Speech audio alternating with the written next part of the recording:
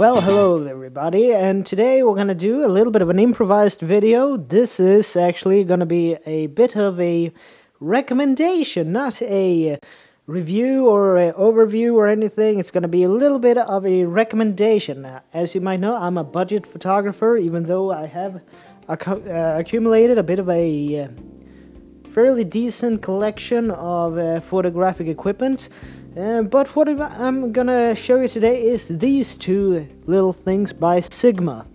As you might know by now, my camera of choice that I'm using, my poison of choice, is the Nikon D7200. The Nikon D7000 series in general is what I would opt for people who want to go into photography and save money in the long run, so to speak. Why would I say that is saving money? Well, this is just my opinion. So, if you have any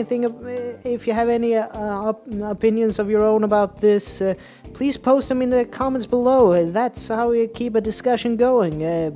This is just what I used. It's a little bit. I got it by a fluke, for instance.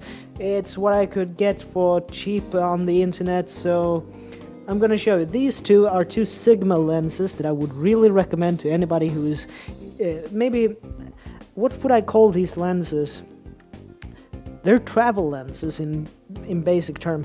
These two are what you would use to take pictures with friends and family when probably the pin sharp quality isn't the number one thing to think about. I mean, I have some of my Nikon lenses here, the Tokina 400mm manual focus. It's a prime lens. This one really takes very tack sharp pictures. I love it. And the only thing it has a little bit of chromatic aberration. You have some purple on the edges of what you see. But these two, I mean, as you may or may not know, I'm a bit of a martial artist. I do Brazilian Jiu-Jitsu, and I've recently taken up Bujinkan Ninjutsu.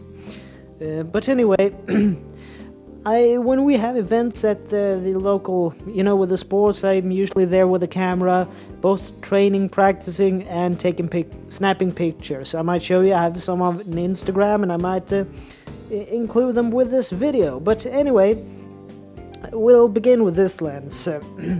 When we had the ninjutsu training camp here a couple of weeks ago, this is the lens that I usually used this was the only lens that I used to photo that event. And what is this then? Well, it's a Sigma lens, and it's an autofocus. So this one doesn't have any, internal autofocusing, and it doesn't have any vibration reduction of any kind. And it's a short throw, focus ring. It's an internal focusing, so you can probably get a tulip shroud for this. But anyway, it's a 28 to 105mm lens, so it will become a little bit, more tele-zoom on the D7200, 7200 or D7200, because that's a crop sensor body. But anyway, I would say that this lens is great for indoor events, friends and family, or sport events. I would say this is quite the fast autofocus, and yeah, it's good for what it is. And the second one also is another Sigma. Well, I'm gonna first tell you what this was. It was the Aspherical IF and UC3, and it's a 3.8 to 5.6 aperture, but depending on zoom, of course. Well, this one was supposed to come with lens hood, but unfortunately, I bought this on eBay for secondhand, so unfortunately the hood was not included. Neither was the original front lens cap, so it's an aftermarket one. But if anybody out there has this lens, tell me, what type of shroud should I get for this? What type of lens hood could I get? And also, we have this one then. this is the Sigma 70 to 210. This is actually USC 2, so it's not an internal focus, it's an external, so it will twist and so on, and that actually came with a complete, standard lens hood. But like the 28 to 105, this is also a autofocus lens, so it doesn't have an internal focus motor.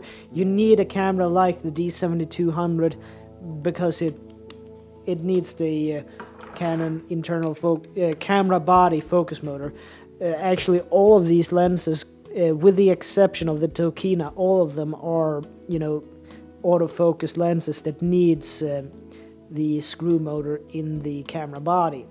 But anyway, what this video was supposed to be about, and I'm actually using my little Samsung smart pad here, so I can take a look at Instagram myself to, have a look. This lens I actually used when I visited a local museum not long ago, or I would say I used both of these lenses. As you might know by now, I live in Sweden and the tiny town of Gävle, famous for the straw Christmas goat that there is probably an international odds gaming on which date in December it's going to be burnt up. But anyway, we are also famous for our local railroad museum. It was kind of a favorite of mine growing up, wanted to go there constantly. Well, the problem of shooting in the museum itself is that it's quite dark, and it's white wall-to-wall with very often black painted steam engines inside it. So it's a little bit tricky to get a good, good lighting to photograph it. But I've had some of my photographies from this, from a little excursion to the museum. I have it here on my Instagram, which I'm gonna show with this video, and I'm also gonna post some videos with it. And these were both the lenses that I used with it, and of course I did some editing in Lightroom as well.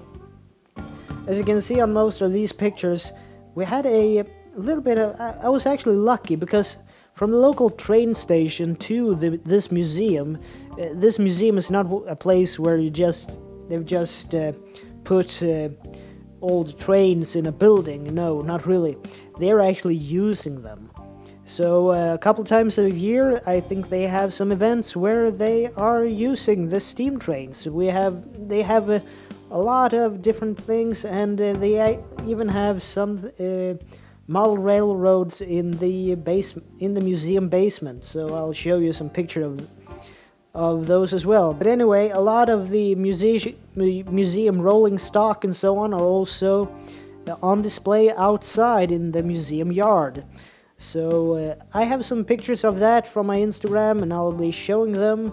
And this was basically just a little bit of a video about what I've been shooting with, and a little bit of a real-world showing of me using the lenses.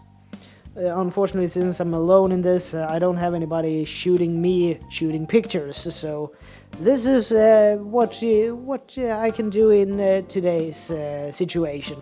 But I hope you might enjoy this. If you're a railroad fan, I would really recommend this museum. It's one of the best collections, at least in this country.